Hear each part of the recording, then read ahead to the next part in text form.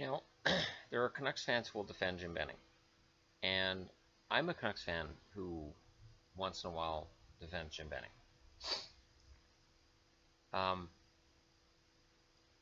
I went on somewhat of a tirade earlier this summer about Benning's ADD when it comes to players.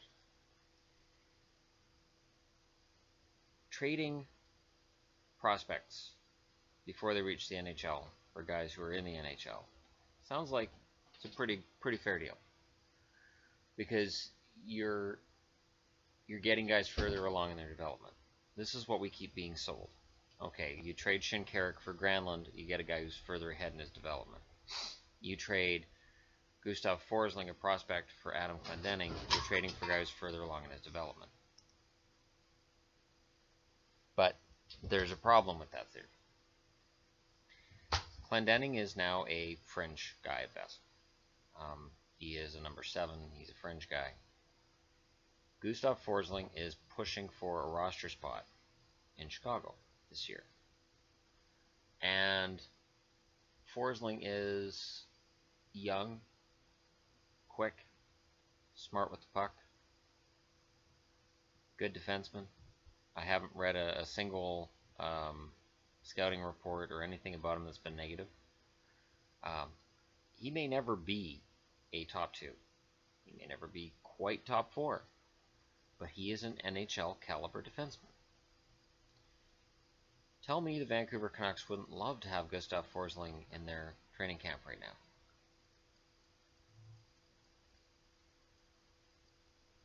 Because the Canucks, with what they have, and I'm sure people say, well, they got good Branson. Yeah, I know. Got Triamkin. Yeah. Can you have enough good young defensemen? No. He's waiver exempt. You can send him to Utica. He's your ace in the hole.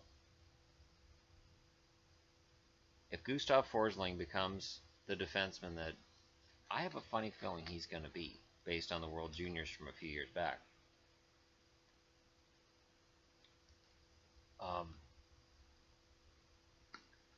it could be a long season for Canucks fans on multiple levels.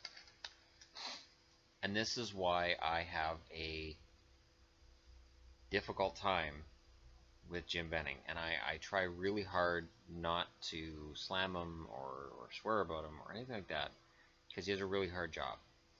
But anybody could tell when Forsling was drafted, and the way he played in the World Juniors, that he was a steal.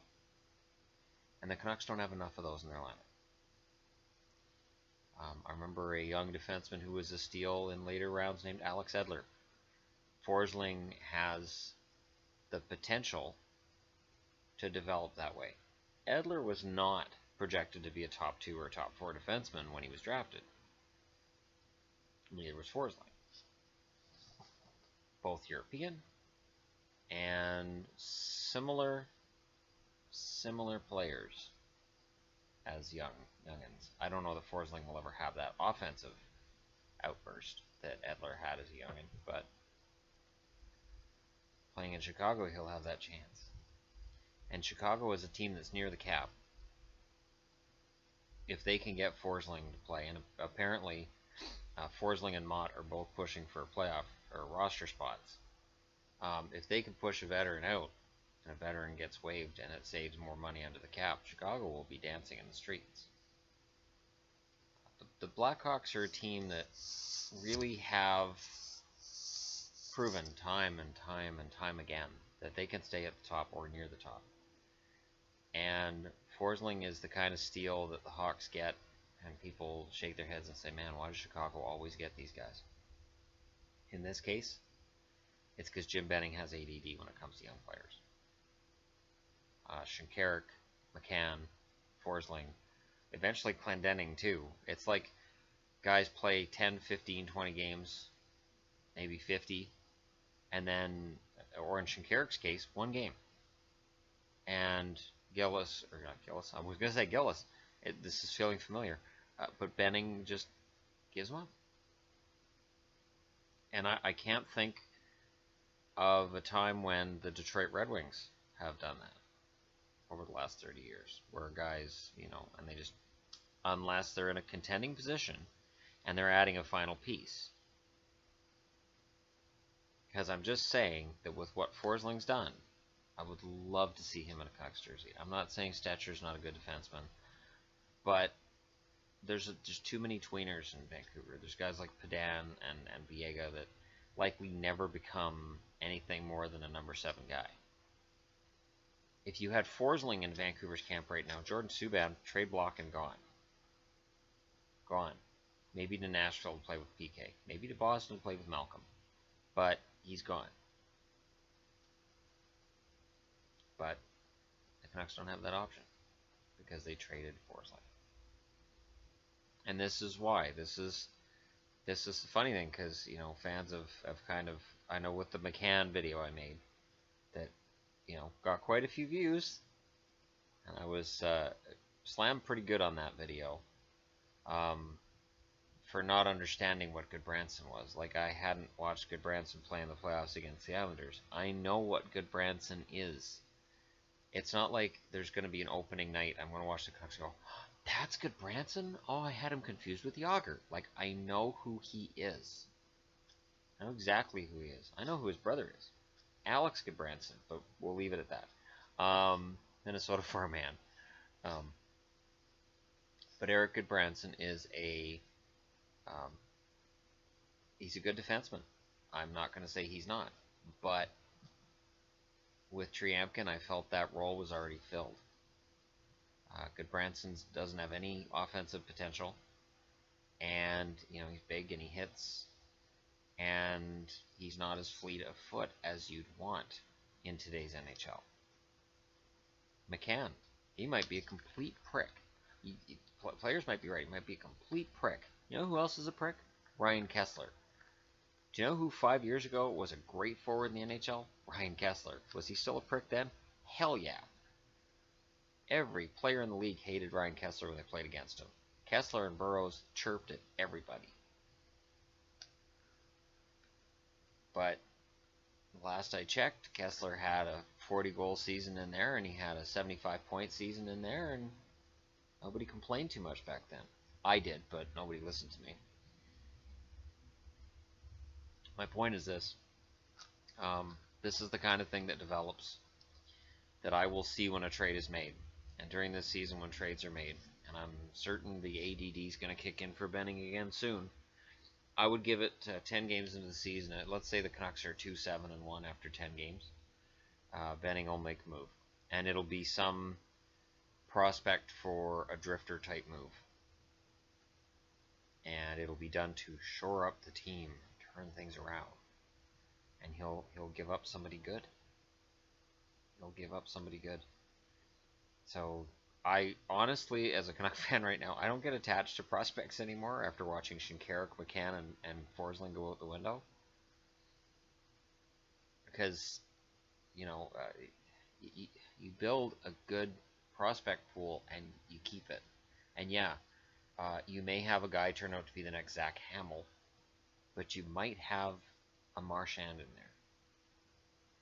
And it's worth a couple of Zach Hamills to get to a Marchand. Take it from a Boston fan. No, not all prospects work out. Maybe Shinkaruk never becomes a top 6 forward. Maybe he does. Maybe he never scores 20. Maybe he does. But Granlund is never going to be a top 6 forward in the NHL, and I don't think he'll ever score more than about 10 goals in a season. And this is baffling GM work. And when I see a headline on TSN about Forsling and Motte are causing Chicago some issues, and this goes back to what I talked about yesterday. Don't read too much into the preseason.